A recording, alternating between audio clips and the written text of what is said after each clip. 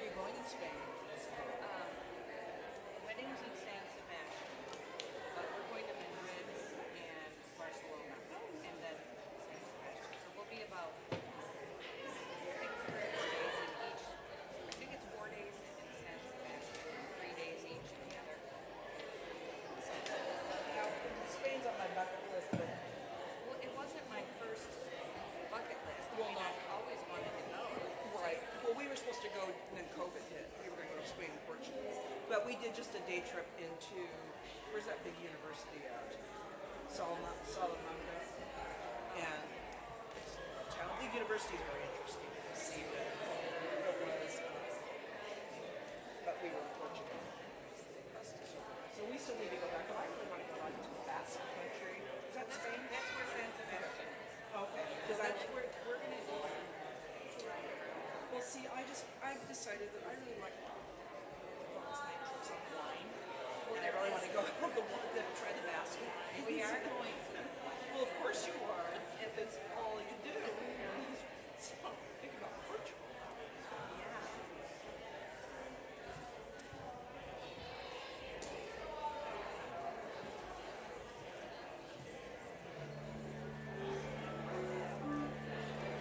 One winery that I know of, at least in San Sebastian.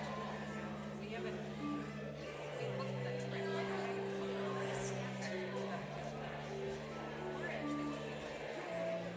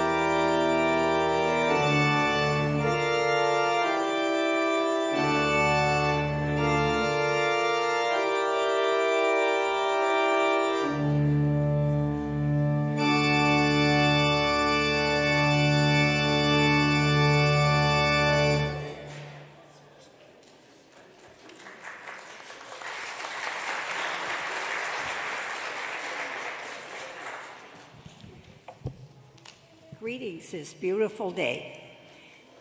If we were in where the Orthodox churches are in Greece and in Russia and those different places, the formal greeting for Easter is, Christ is risen. He is risen indeed. And this goes on at least for a full week, and some people carry it even longer than that. So I think we just need to remember why we're here today and the joyfulness of the day. Good morning, everyone. Happy Easter. Christ is risen. Amen. Let us stand and sing praises to our risen Lord. Alleluia.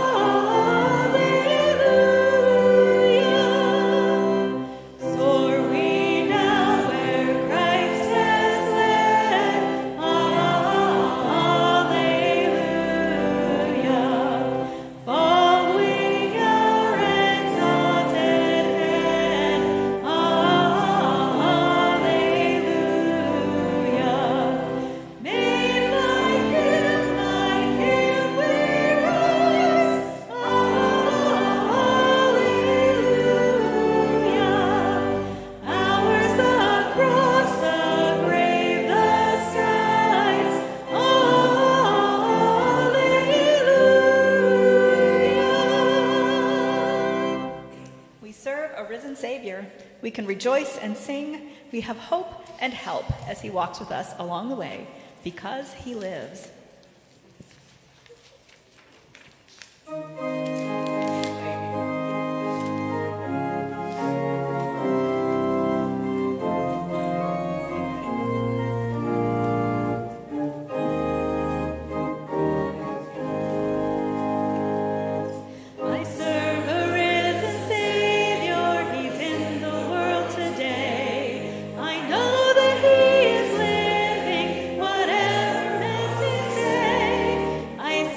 His hand of mercy.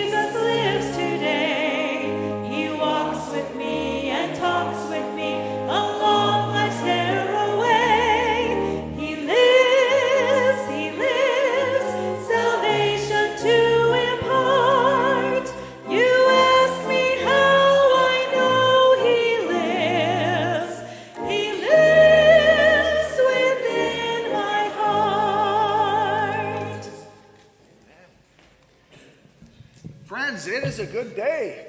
Happy Easter.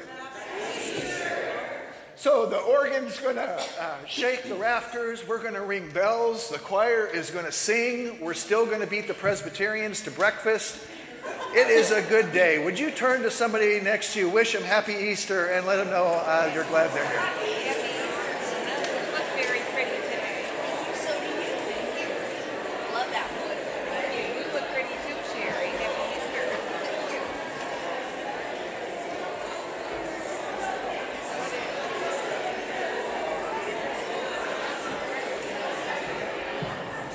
this. Many restaurants here. I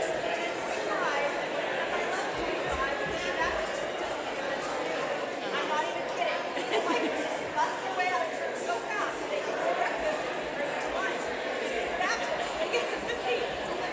of families now. Yeah. Which is where you go.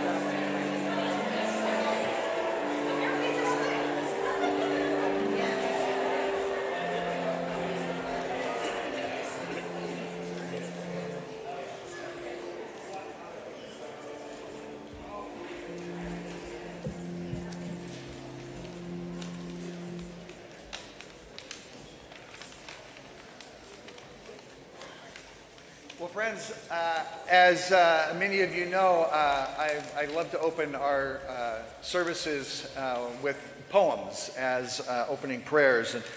And Malcolm Guite, one of my favorite poets, penned a sonnet, actually. I'm not going to sing it for you, though. You're welcome. But I am going to read it for you. Excuse me. This is the one that he posted to his blog this morning, and I want you to hear it as a prayer as we continue to worship and as we celebrate that Christ is risen. This is his Easter poem or sonnet.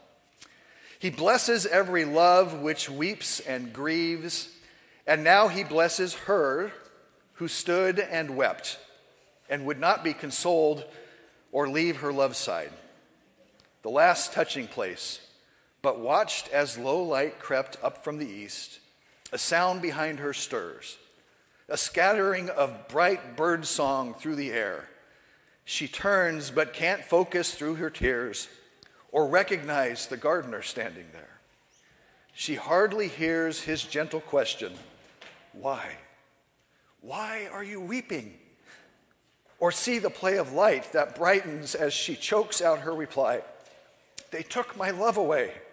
My day is like night." And then she turns and she hears her name. She hears love say the words that turn her night and ours today. Amen? Amen. Well, let me invite Cynthia. There you are, Cynthia. Cynthia's going to come up front, and she's going to share some time with our kids. If the kids want to come up front and spend some time with Cynthia, I know she's got some things for you up here, so feel free to come on down.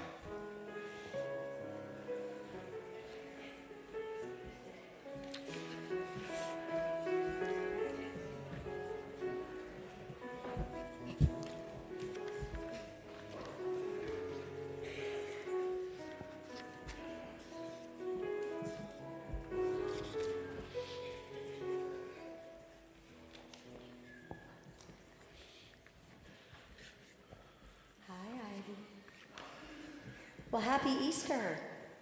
Happy Easter. Oh, my stars. You don't sound very happy. Happy Easter. All right, because it is a happy day, isn't it? I'm going to read you a story out of my favorite rhyme Bible, and it's the story of today. Why today is a happy day. Do you want me to show you pictures too? Okay. Jesus is alive. Early Sunday morning, before the light of day, an angel came from heaven and rolled the stone away. Later on, some women came and looked into the tomb, but Jesus wasn't in there. It was an empty room. So there's two ladies standing there. And you see?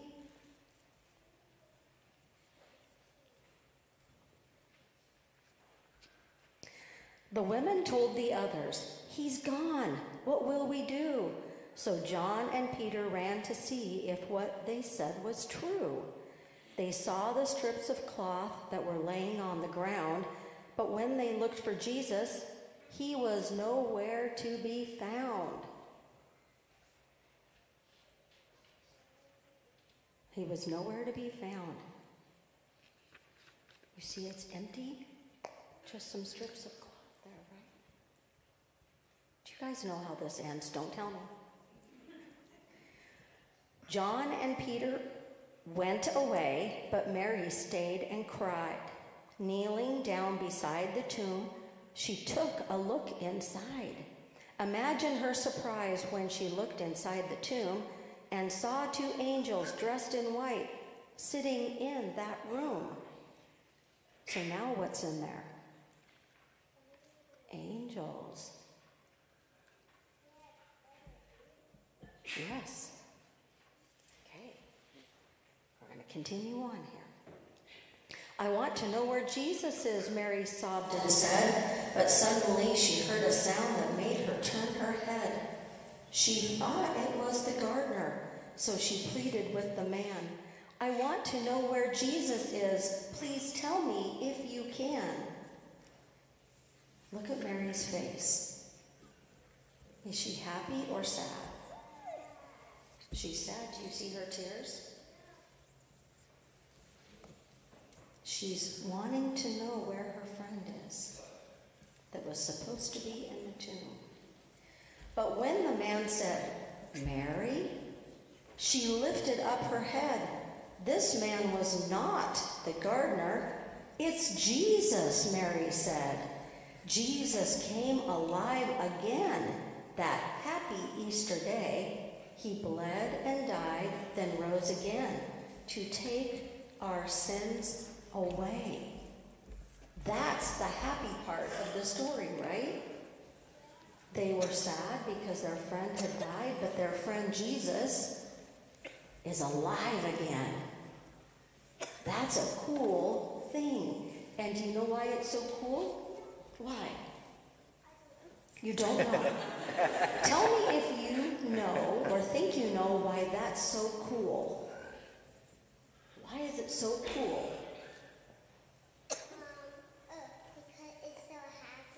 Because it is so happy. Because we get to rejoice because Jesus died and rose again, and that tomb is empty and he's alive, that we too get to live and be blessed and be happy.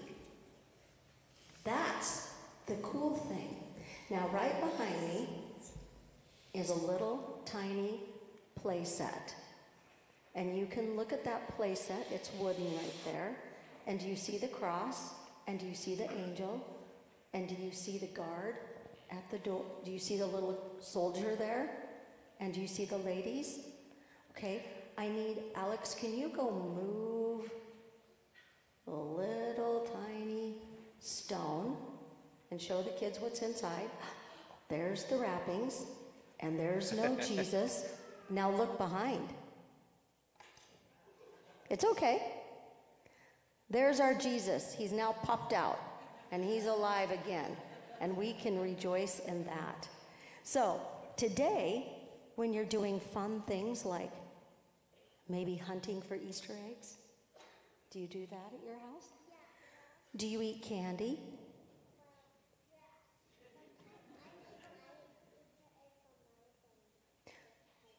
Yes, and so the bunny has already hidden them, right? The bunny is the other story of Easter.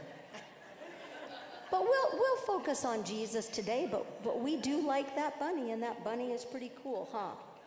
So while you're thinking about the Easter bunny, and you're hiding or finding the eggs and having fun and eating candy, I want you to remember in your heart of hearts that the reason that we get to do all of these cool things is because Jesus came for you, because Jesus loves each one of you so very, very much.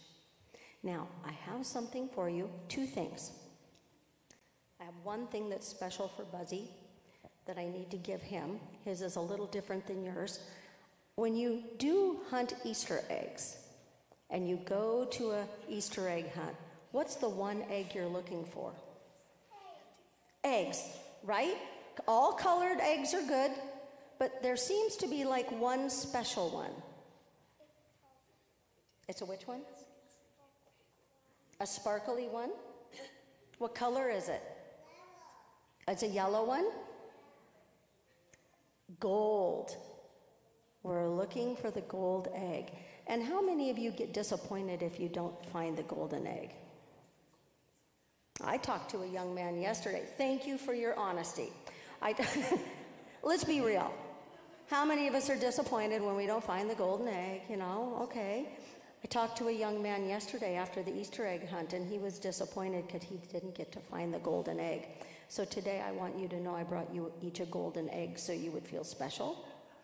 And I have a worksheet for you that you can do at your pew or that you can take with you downstairs to go see Jocelyn, okay, for activity time. So don't leave here till I give you something special. But is there one among us that would say our closing prayer today? Who's brave? Any brave ones to say the prayer? Okay, Alex? You want to share with her? You want to start, and then Alex will finish? Yeah, I am super brave. You want to pray? Okay, hand it to Alex. Lord, thank you for having your son Jesus come and die for us, and thank you for raising him from the dead and wiping our sins from our bodies and from our minds. Please, thank you for everything you've done for us, from this Easter to all the Easters to come and all the Easters that have come before us. And thank you for all the Christians in the world.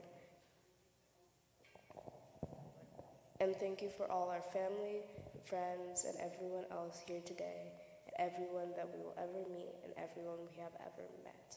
In Jesus' name, amen. All righty, don't leave till I have trinkets and toys.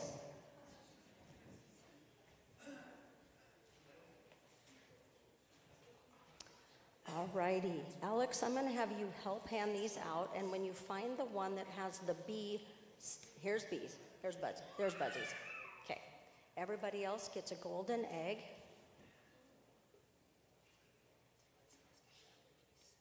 And everybody gets a worksheet packet.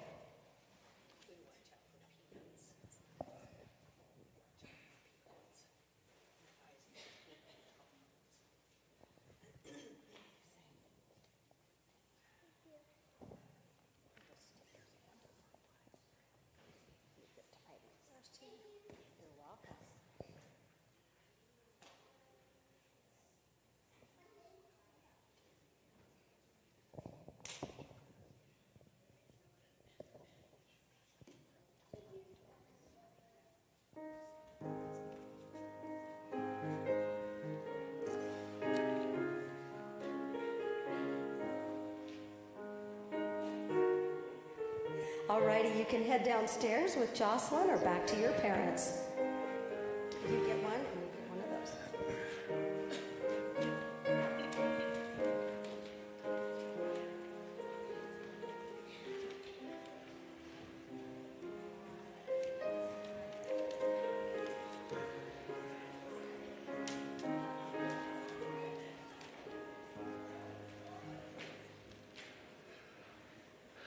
Well, in just a few moments, I'm going to invite our ushers to come and take our morning offering. And, you know, especially on days like today, it's good to be reminded about who we are and what we are about as a church here at Kennewick First United Methodist Church. That when we celebrate Easter, we often think that this is the culmination. But in reality, it's just the beginning of what we believe God has called us to be and what we're to be about in the world.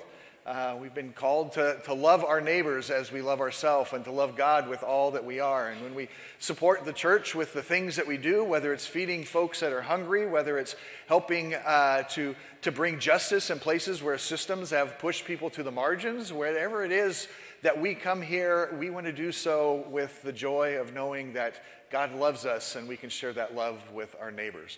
And so thank you for supporting our church, whether it's with your finances or your volunteer hours, and helping us be the kind of church that brings about a kingdom of God that loves God and loves our neighbors. So as our bell choir is going to play a special song for us during our offering as our offertory, but would our ushers please come and receive our offering this morning?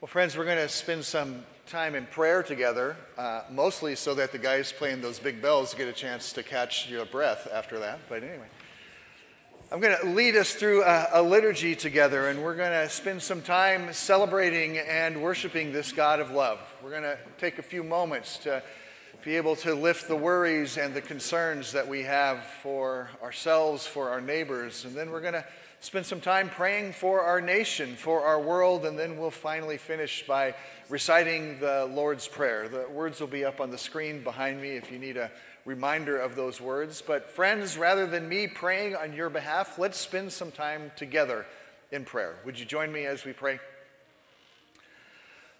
Lord, we gather on this special day, a day of celebration where we rejoice that love wins. Lord, we pray that as we gather here, your Spirit would flood these aisles, that we would feel your joy, your love, and your grace poured out for us. Lord, there are so many good gifts that you give to us. We see the beauty of the creation around us. We feel the joy in our hearts as we experience your love. And Lord, we take these next few moments to give you thanks for the gifts that you've given to us and to tell you that we love you.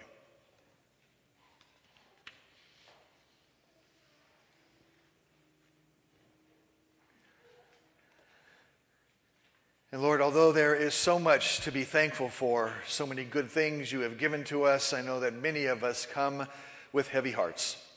Some come grieving the loss of loved ones.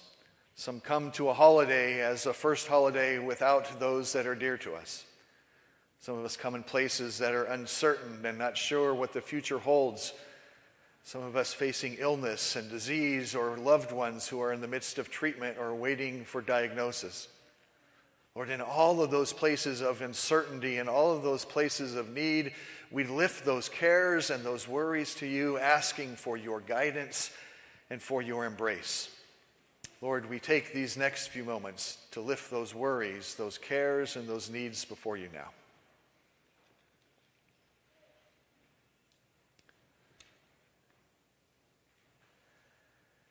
And Lord, we remember especially on this day that you are the God who loves us. That you are the one who spoke and creation leapt into existence. And as we make this journey of life together as neighbors and friends, we pray that truly your kingdom would come just as it is in heaven. Lord, we lift up our neighborhoods. Lord, we hear rumors of wars that are being fought on the other side of the planet and violence that sometimes happens in our own neighborhood. Lord, we pray for your wisdom to be given to our world's leaders as we lift our neighborhoods, our nation, and our world to you, asking that truly you would be the Prince of Peace. Lord, allow us to be instruments in your hand as we lift our neighborhoods, our nation, and our world to you now.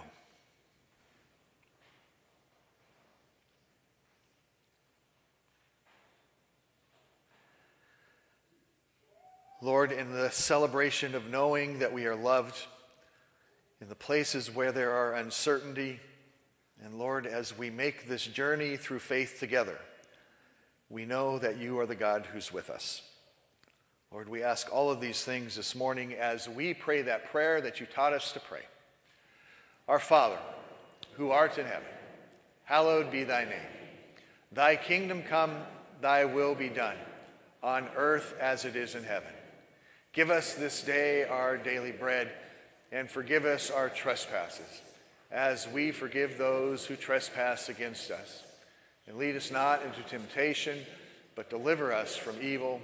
For thine is the kingdom, and the power, and the glory forever. Amen. Well, let me invite Pat up to share our... Oh, no, we're not. We're going to sing songs before. Do we do scripture first and then the songs? Sorry, we're a little different schedule this morning. So Pat, come and read scripture for us, and then our choir is going to share special songs with us.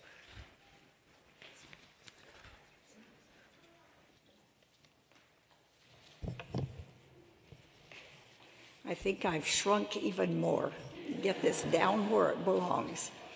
The first reading comes from Psalm 98, and it's from the New Revised Standard Version that's been updated. That gets to be quite a few words to explain. Oh, sing to the Lord a new song, for he has done marvelous things. His right hand and his holy arm have gotten him victory.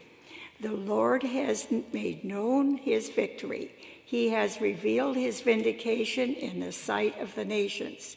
He has remembered his steadfast love and faithfulness to the house of Israel. All the ends of the earth have seen the victory of our Lord. Make a joyful noise to the Lord, all the earth. Break forth unto joyous song and sing praises. Sing praises to the Lord with the lyre and the sound of melody, with trumpets and the sound of the horn. Make a joyful noise before the King, the Lord. Let the sea roar and all that fills it, the world and all those who live in it. Let the floods clap their hands, and let the hills sing together for joy at the presence of the Lord, for he is coming to judge the earth. He will judge the world with righteousness and the peoples with equity. And the second reading comes from Mark 16, 1 through 8. When the Sabbath was over, Mary Magdalene and Mary, the mother of James, and Salome brought spices so that they might go and anoint him. And very early on the first day of the week, when the sun had risen, they went to the tomb. They had been saying to one another, "Who will roll away the stone for us from the entrance of the tomb?" When they looked up, they saw that the stone, which was very large, had already been rolled back. As they entered the tomb, they saw a young man dressed in a white robe entering the tomb. They saw a young man dressed in a white robe sitting to the right side, and they were alarmed. But he said to them, "Do not be alarmed. You are looking for Jesus of Nazareth, who was crucified.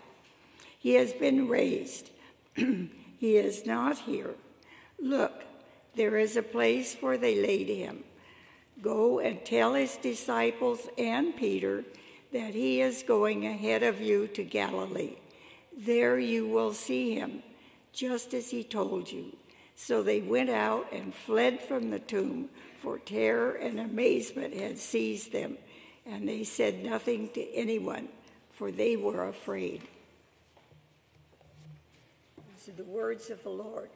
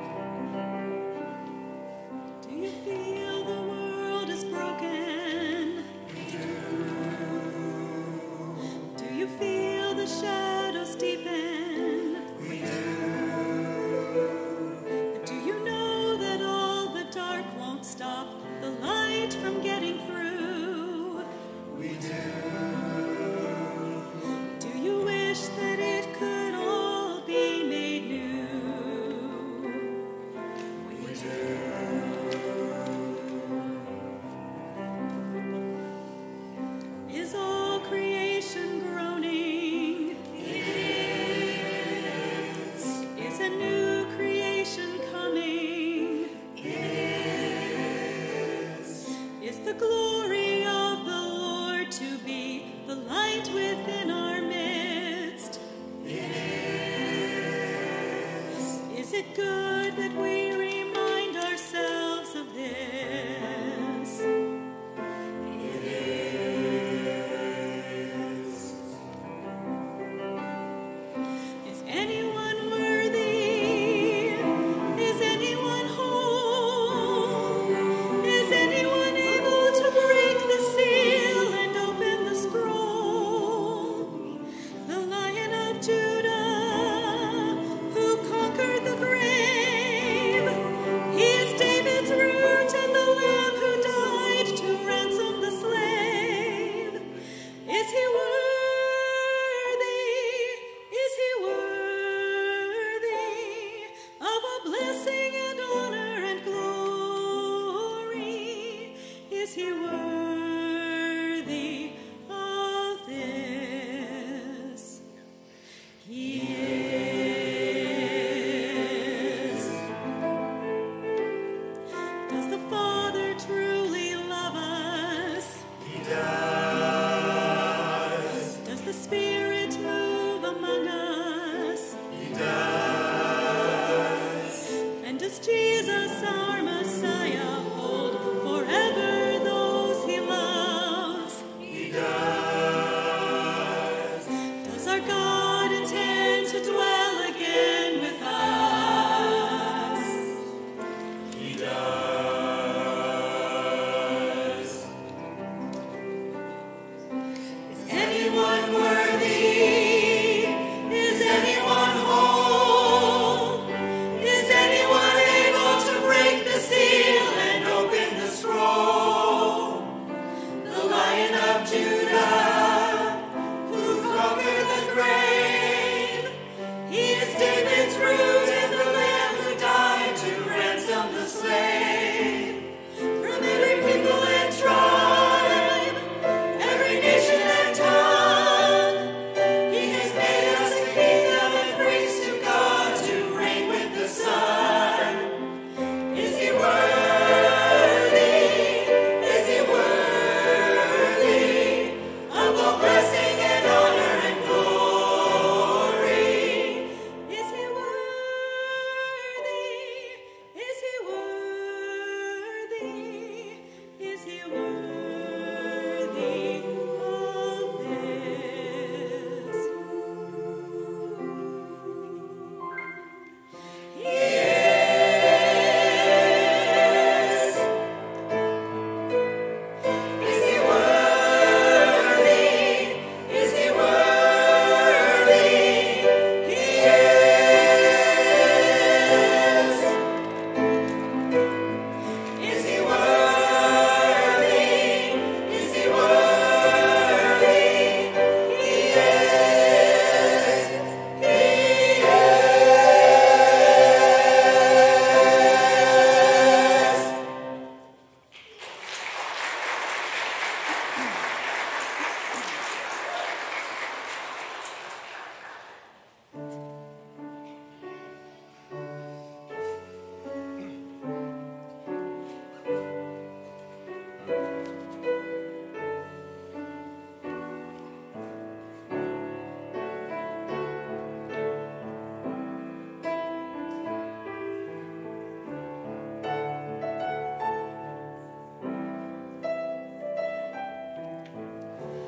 Worthy is the Lamb who was slain. Holy, holy is he. Sing a new song to him who sits on heaven's mercy seat. Holy, holy, holy is the Lord God Almighty, who was and is to come. With all creation I sing praise to the King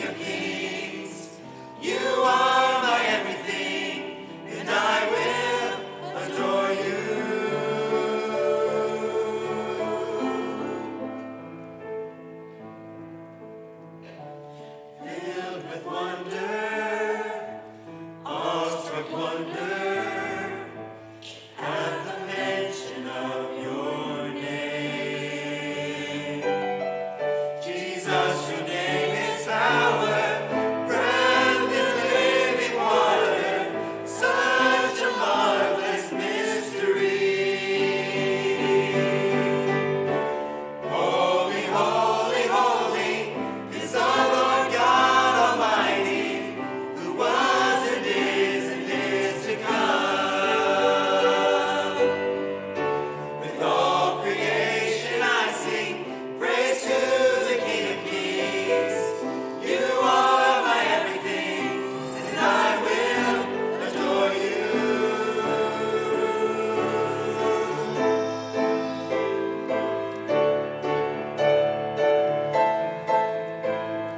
Crowned in the Lord of life, who triumphs o'er the grave, who rose victorious in the strife for those he came to save.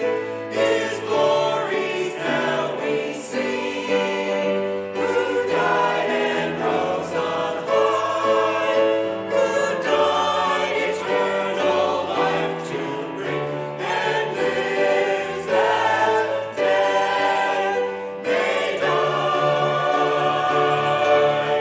Holy, holy, worthy, worthy,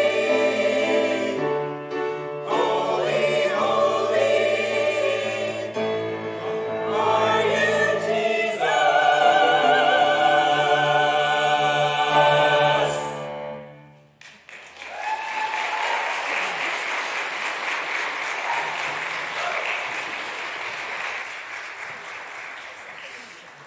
Thank you, choir. I should have preached first before that.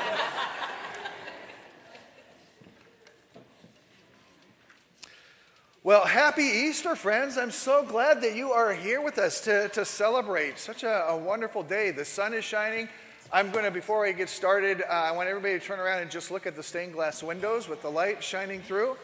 I get the $100 seat up here, but you all, it's in the back of your head. So I wanted you to see that before we start.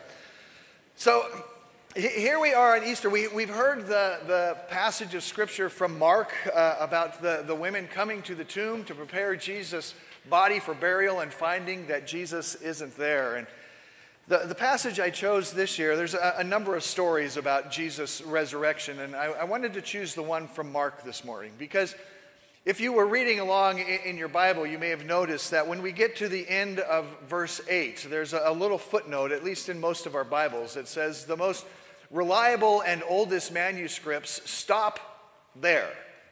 And the rest, verses 9 through 20, are commonly assumed to have been added later, right? And so I find it kind of amazing that that's where Mark finishes his gospel.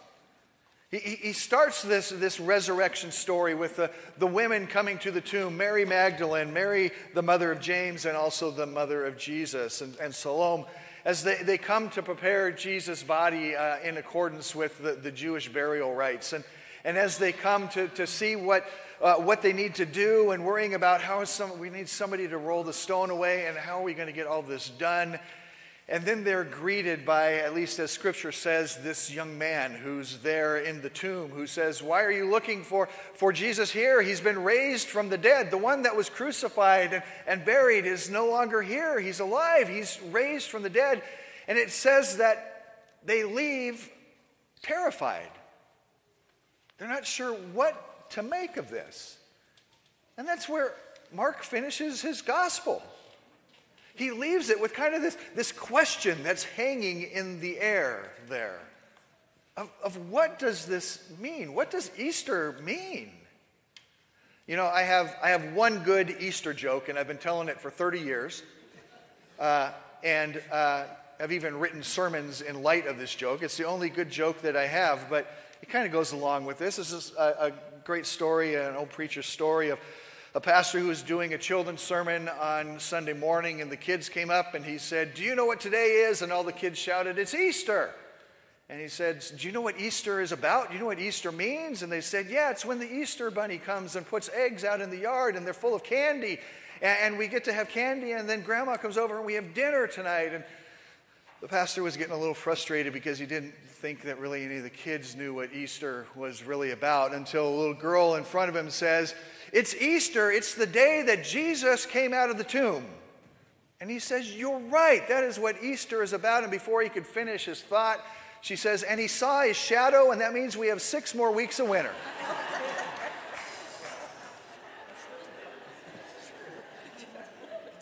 Been telling that joke for 30 years. It gets funnier every year. But it's kind of hard to figure out what does Easter mean? What does it mean for these women who, I mean, this is a fascinating story for me.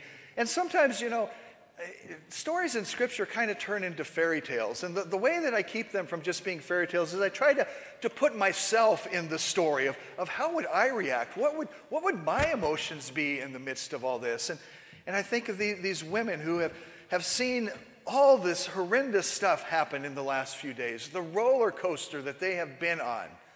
I mean, they saw Jesus walk into Jerusalem. They saw people throwing palm branches in their coats on the ground for the donkey he was riding on to, in a sense, have a red carpet as he came in and proclaiming, blessed is he who comes in the name of the Lord, and wanting to proclaim him king. While on the other side of town there was an army that was led by Caesar that was coming in which they were proclaiming him king, and seeing the tension in all of that. And then after seeing the miraculous and magnificent parade in which the Pharisees say, why are you making so much noise? And Jesus says, if they don't make noise, the very stones will cry out. And then as they see that high moment, and they share a Passover meal, and they go through all of the ritual and the ceremony that's happening. And then in the middle of the night, Jesus is arrested and taken and tried in kind of a make-believe court, for lack of a better word, and they find him guilty, and they send him off to the authorities to be punished, and the authorities send him back and say, we can't do anything about it, you all do something. And so they choose to crucify him. And so they come into town with this high moment in which they say, finally, it's all coming to pass. All the things that Jesus has been talking to us about, all the things about how life could be different, about how we could be ruled by love and compassion rather than judgment and wrath. And maybe this will really be it. Maybe this will be the thing that changes it. And then to find it all just slip through their fingers like sand through their fingers as they watch him brutally beaten and as they watch him executed in front of their very eyes. And the joy of thinking that this could finally come to pass turns into sorrow and mourning as not only the one they love is killed, but the dream of what he was about goes away. And then, in such a hurry, they have to lay him in a tomb without all the proper rites and rituals and all the things that go along with it. And they kind of lay him in this quiet place, and it's kind of a sacred spot, I would assume, for them.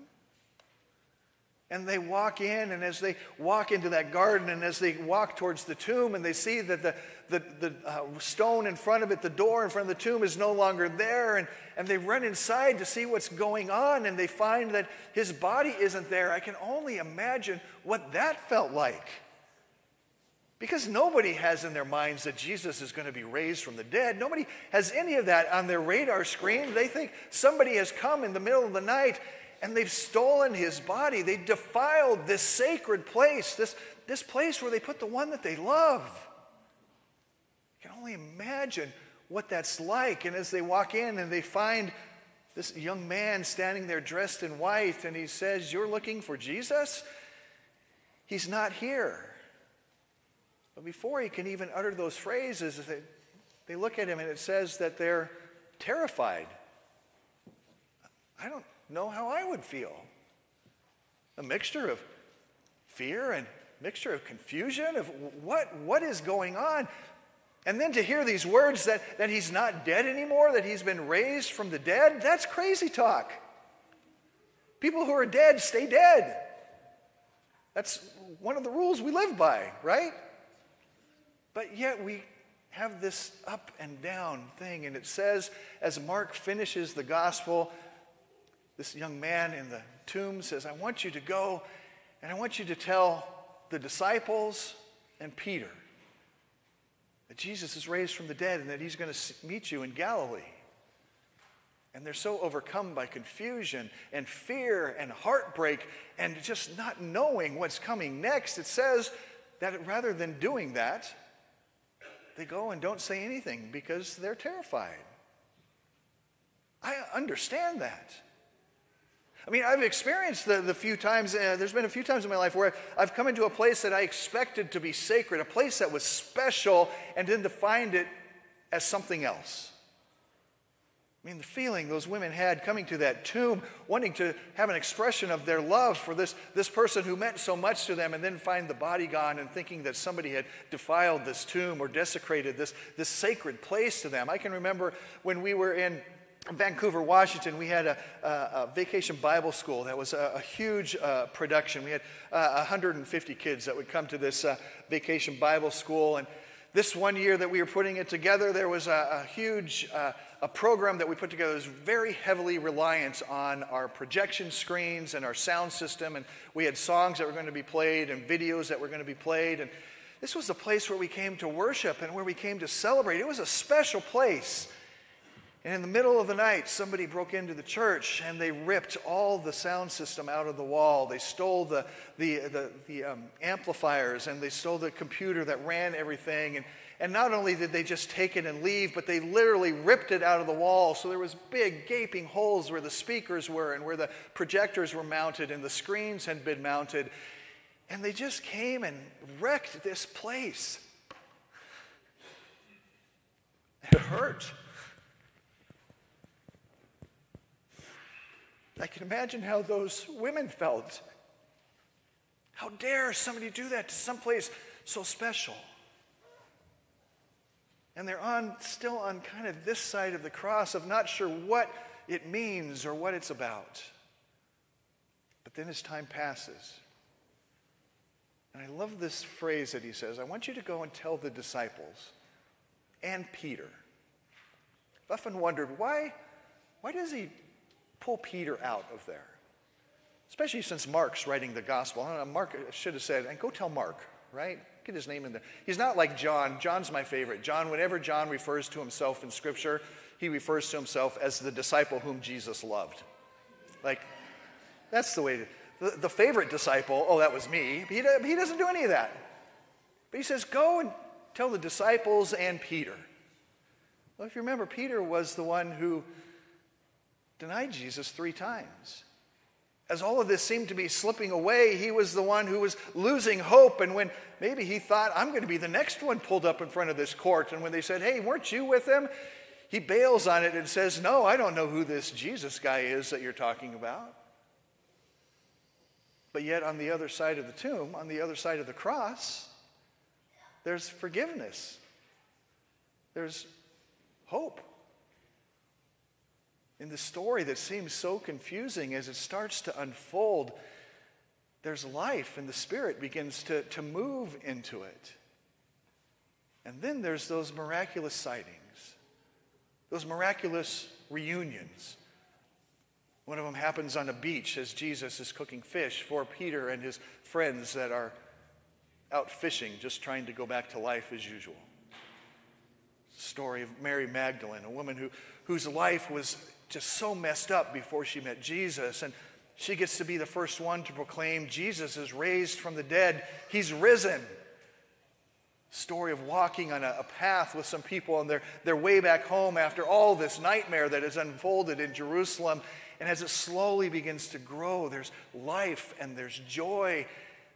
And the death that's on one side of the tomb, the night and the darkness, with a new day begins to bring life. And it begins to grow. And every year we come back to this celebration and we get a chance to experience that new life again. One of my favorite authors, Richard Rohr, says that the gospel is not the ultimate culmination of the gospel. It is not the finish of the gospel. The gospels are just the beginning. The stories that Jesus told us when he lived with us and walked with us, the way that he talked about life and how we can have a life with a God who loves us and embraces us and calls us home like a father who's waiting for the prodigal son. It's just ecstatic that we're home. That's the beginning of the gospel, because on Easter we get a chance to be part of the gospel as it moves forward. Every year we get to re-experience this joy, this life that comes because there's an empty tomb, and not even death can stop this miraculous thing that's going on in the world. And now, some 2,000 years later, we get to celebrate again. And we get to rejoice, and we get to experience that there's hope and there's life and there's transformation, because God is doing something wonderful in us that changes our hearts and changes the world, and we get to be part of it. And so we can sometimes feel like those women at the tomb and say, boy, the world just seems messed up. There's wars that are being fought. There's still horrific things that happen. As a church, we say we want to stand against evil and injustice and oppression and wherever they present themselves. But boy, there seems more than enough to go around.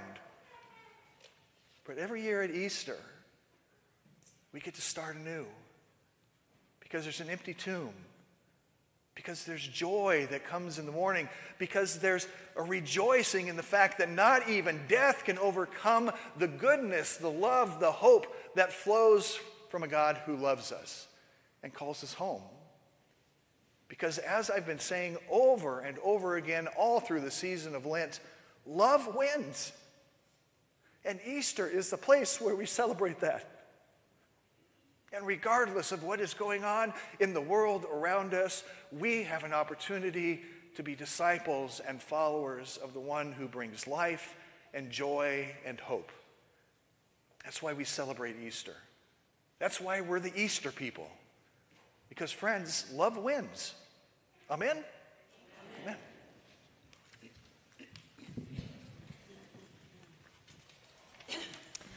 When everything seemed black, when it seemed that evil had won the battle, death found it could not keep Christ. He arose, victorious and triumphant over death itself. Hallelujah! Christ arose. Let us stand and sing together.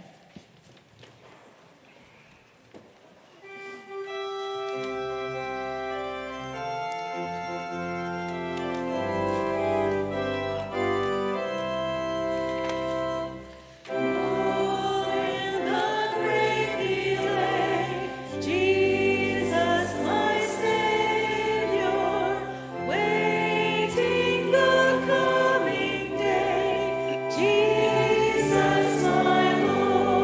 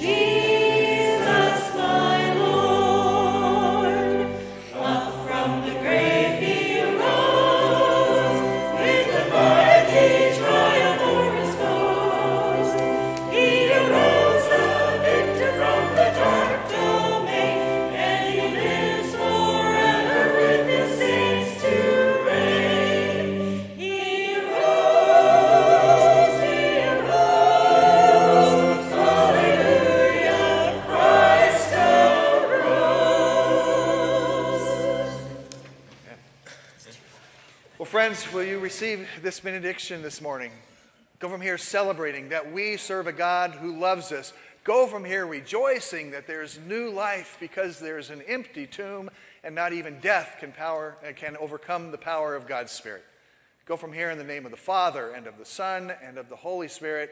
And all God's people said, Amen.